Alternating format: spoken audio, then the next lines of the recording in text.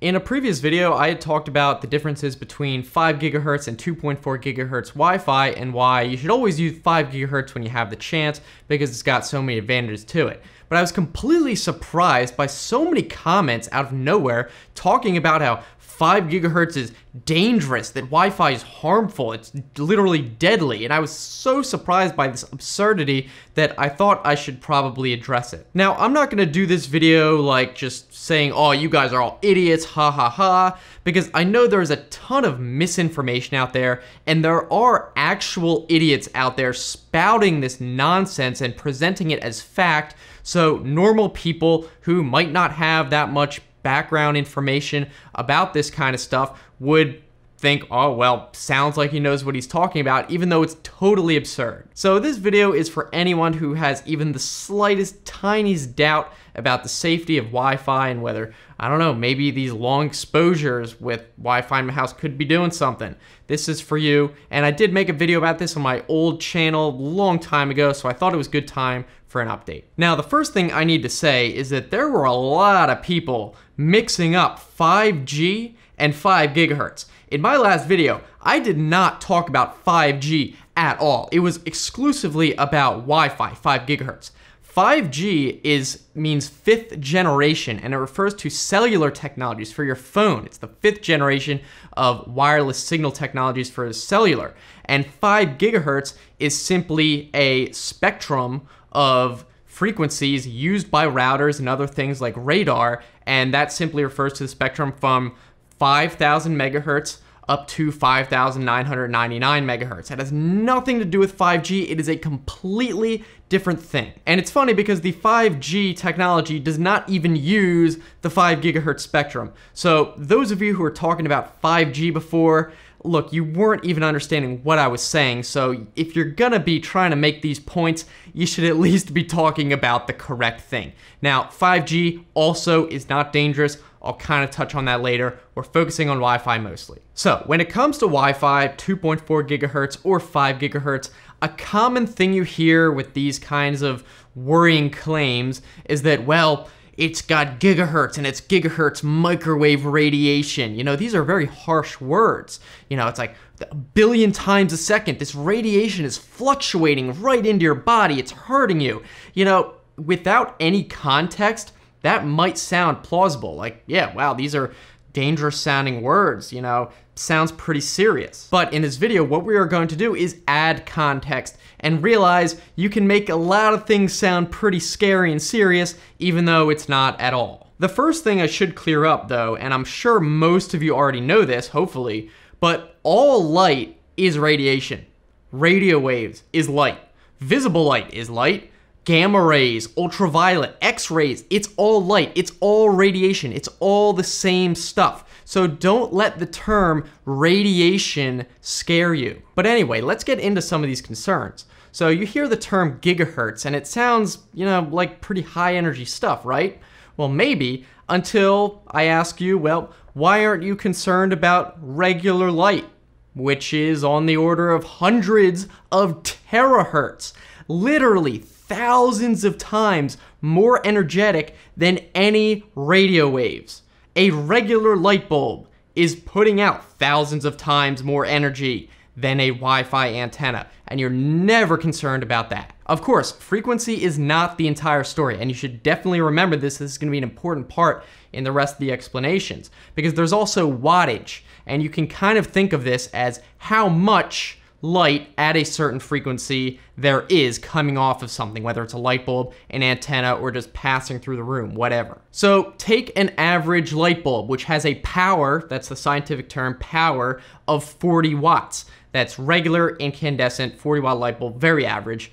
And that is putting off literally 40 watts of hundreds of terahertz radiation, if you want to think of it that way. So you're not worried about the light bulb, hopefully not. So therefore, you should not be worried about the Wi-Fi antenna. So you got this 40 watt light bulb, hundreds of terahertz, as opposed to 0.1 watts of gigahertz. The light bulb is putting out way more energy and radiation. Now, another thing you might say, or might be thinking, is, well, what about microwave ovens? I mean, they use the same 2.4 gigahertz as my router does, and they can cook food. That can't be good for you. And sure, if you don't know much about all the other stuff I was talking about and am going to talk about, that might sound concerning. But again, remember, the wattage is so important here. Now, one quick refresher if you're not familiar with how microwaves work, some context. Water, H2O, vibrates very well in resonance with 2.4 gigahertz microwave radiation. If you shine enough microwave radiation at water, it will vibrate very well compared to other frequencies. And that's why we use microwaves, because it heats up food by vibrating the water in there. But microwave ovens are so many times more powerful than anything used for Wi-Fi or any router. You can look at the label on your microwave oven probably and it will say something around 1,000 watts. So we have light bulbs at 40 watts, a router at 0.1 watts around there, and then you have the microwave oven of 1,000 hertz. Yeah, no wonder it's able to cook food. Now, one other conspiracy I see related to this now this is really kooky stuff, is that the government is pushing Wi-Fi and stuff because they're using it in millimeter wave weapons, which is another way of saying microwaves, because when you convert the frequency to the wavelength, it's about a millimeter. But to that, I respond, yeah, no duh, you can weaponize almost any type of light if you shove enough watts into it. And this is especially so if you focus that light onto one spot, which is what these weapons do. You can look up millimeter weapons, they do exist, but you can weaponize a giant ass light bulb if you wanted to. You can make a 100 kilowatt light bulb and put a reflector dish behind it and shine it at you standing in front of it, and yeah, you're gonna get cooked, no microwave required. So what if by now you're thinking, well, you know what, I'm still not convinced, and I just don't like the idea of all this microwave radiation going around, so I'm not even gonna get a router, gonna use all wired stuff, and just not deal with microwaves at all. Well, sorry to break it to you, but that's impossible. Have you ever heard of the term cosmic microwave background radiation?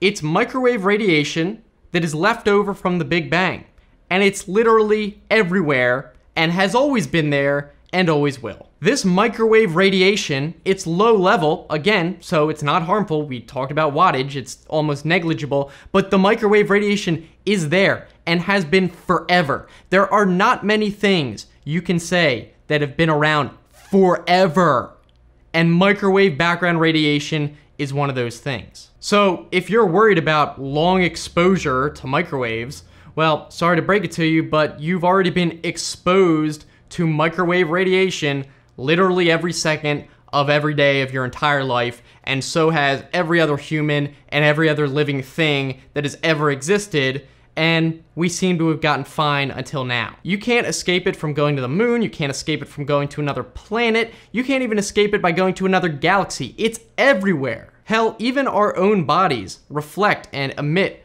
radiation in the form mostly of infrared, and so does every other object, because every object has a temperature, unless it's at absolute zero, which is physically impossible. Literally everything produces radiation in some form. Don't let that term scare you. What is way more important than the frequency is the amount of radiation coming off. If there's a negligible amount, it doesn't matter, even if it's gamma rays. If it's one gamma ray, you probably won't have any effect on you at all. But wait a minute, speaking of gamma radiation, why is gamma rays and ultraviolet rays and X-rays, why are these considered dangerous while like visible light and radio waves aren't? Well, that's what we're gonna talk about next, because if you had any doubts, if you're still not convinced, there is yet another reason why you should not worry about Wi-Fi or any of other type of less powerful radio waves or anything like that. And that is because Wi-Fi, just like visible light and infrared light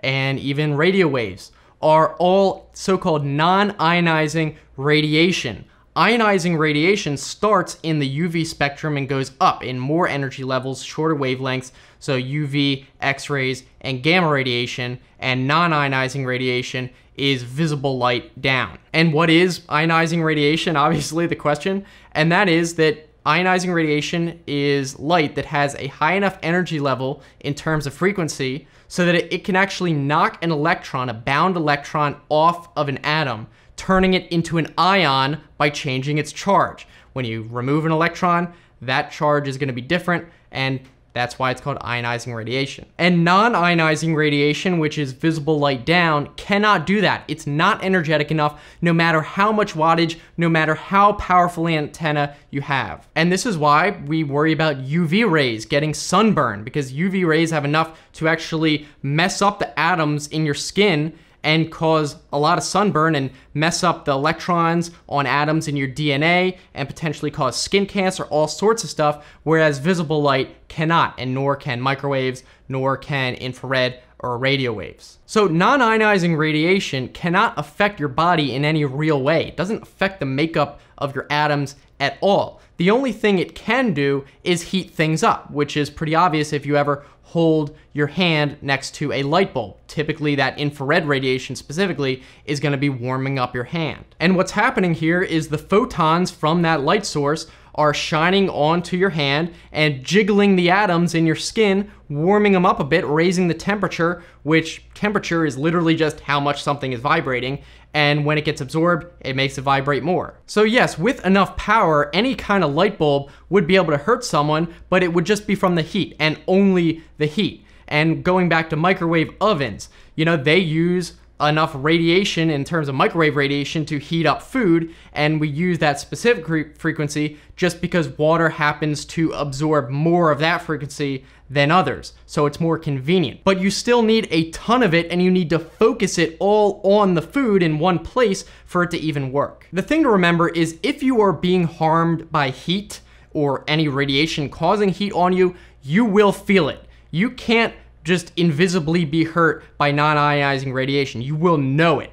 And that's unlike ionizing radiation like X-rays or gamma rays. You can have a ton of gamma rays and going through you and you won't even feel it, but you're gonna get radiation sickness. And that's why we need things like Geiger counters and radiation detectors. On the other hand, if microwaves or radio waves or anything else were hurting you, you would know it. And remember that the lower the frequency, the more energy you're gonna need to put into something to heat it up. So already we have visible light where you need a ton of it to heat someone up to the point of hurting them. And then you have a lower frequency, lower energy Wi-Fi that is harder to heat things up, and you would also need a ton more power to do it. So it just doesn't make sense to be worried about a Wi-Fi antenna. Now remember back when we were talking about 5G, I kind of mentioned it with cellular technologies, not 5 gigahertz, 5G, 5th generation. Well, here's a fun fact. Cell phones use a lot lower frequency even than Wi-Fi. So Wi-Fi uses about 2.4 gigahertz or 5 gigahertz. Cell phones use the band about 600 megahertz or 800 megahertz, about a third of what you would get with Wi-Fi or even less. And that is because lower frequencies can travel further and travel through more things without interacting with them. And that's why you can get a cell reception from a cell tower miles away when sometimes you can barely get a Wi-Fi signal from across your own house. So 5G cellular is not anything to worry about. It's still going to be using extremely low frequencies because it has to travel any real distance. And one thing that a lot of people are getting confused about, there's two different forms of 5G. There's two parts to it. One is the cellular, which is going to be using, again, like probably 600 megahertz.